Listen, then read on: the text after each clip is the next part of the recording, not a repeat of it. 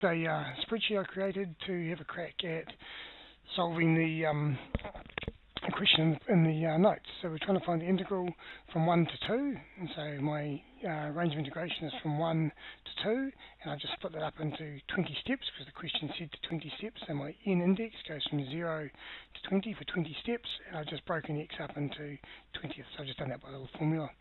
That just takes the value above it and adds 1/20th to it. Okay, the function I was trying to work with was 1 over x, so this column here just gives me 1 over each of the values here, so this is my function column, and then because I'm using the trapezium rule, I've just made a column for the coefficients, so my first one and my last one are each 1, and the ones in between are all 2, so these are just straight numbers, and then I've multiplied my value by my coefficient, so that column times that column, to give me effectively the numbers inside the square brackets on the trapezium rule.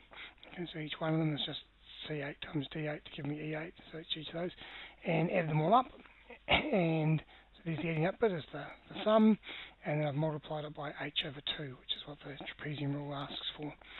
So this is the value that I'm expecting the answer to be, that's the trapezium rule answer.